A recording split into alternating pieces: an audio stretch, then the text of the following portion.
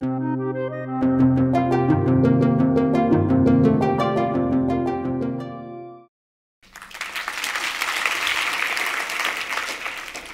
everyone.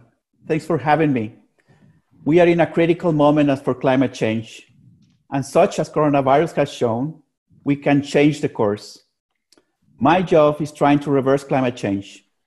I work with a very creative team that is dedicated to put in place strategies and business models that are able to change practices and behavior of governments, businesses, and people around the world. There has been doubts that we can actually solve the problem of climate change and modify behavior of society. However, as we face the coronavirus pandemic and need to rebuild our economy, it has been shown that together we have the ability to solve climate change and implement solutions at the speed and scale that are required. Let me tell you a couple of things that I have learned from this corona crisis that gives me a lot of hopes and optimism to solve the climate change. First, I have been surprised by the response of society to this situation. Some months ago, it was unthinkable to me that a crisis like this one, people decided to stay at home, or car manufacturers decide to start producing respiratory ventilators, or governments injecting trillions to bail out enterprises.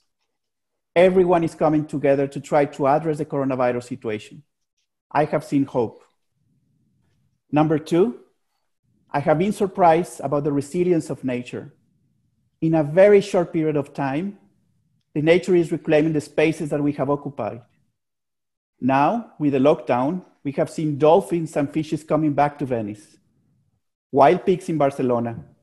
And the last week, I saw a picture of a jumping whale in the town where I was born, Acapulco, Mexico, which normally is full of tourists riding jet skis, parachutes, and banana boats, which means that if we fix climate change, nature will come back. But why this moment is so crucial for trying to address climate change at the same time that we are fighting with the coronavirus crisis? First, this is a unique moment in history where common interests are aligned. We have governments, companies, and individuals working together.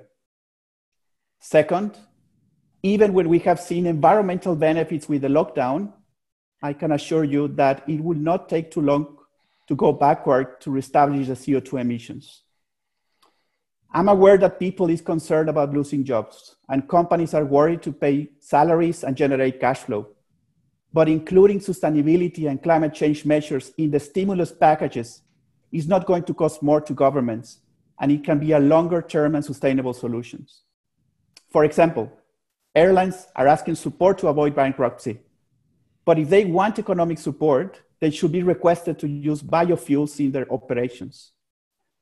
Car manufacturers are begging for economic support.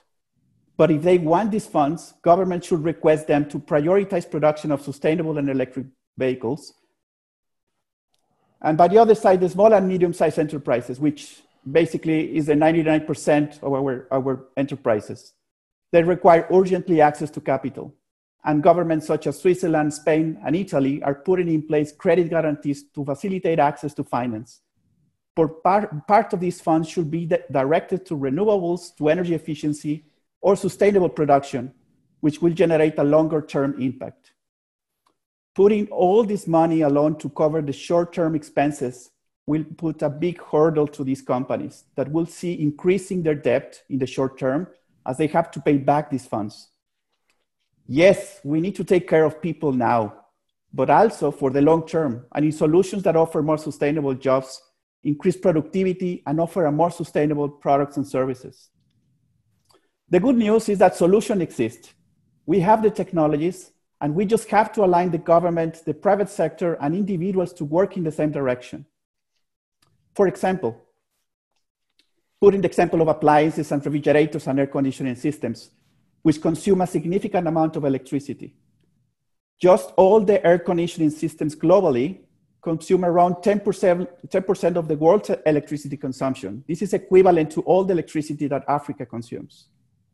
Unfortunately, the majority of the cooling systems that we purchase are the most inefficient appliances and contain refrigerant gases that are very damaging for climate. People normally prefer to purchase the cheap, inefficient cooling systems without knowing that they actually will be paying a big electricity bill in the next years that might be equivalent to 10 or 20 times more of what they actually pay for the equipment initially. One of the models that we are working at the moment is called servitization, or people know it as pay-per-use model, which facilitates that people and enterprises prefer a high-efficient cooling system, making them more affordable and competitive. The model is very similar to what Xerox, the copier machine manufacturer, has been doing for many years. You don't have to pay for the copier machine. You don't have to buy it. You just pay for the number of copies at the end of the month. So for the cooling system means that rather than a provider selling you a cooling system, they sell a subscription for the use of the system. And the user just pays for the service that they need. The company that owns the high efficient system, they have a strong incentive to properly maintain the system and easily upgrade it, while the user has a strong incentive to have a reliable and efficient equipment. And they don't have to purchase the system. They pay less in energy and reduce significantly their CO2 emissions. Servitization is a model that actually can be used very good for other types of sustainable technologies, such as solar energy, electric cars, efficient appliances, electric buses, among others.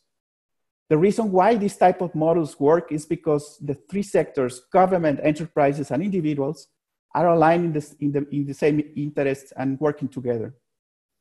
Churchill used to say, never let a good crisis go to waste. And this one is a good crisis.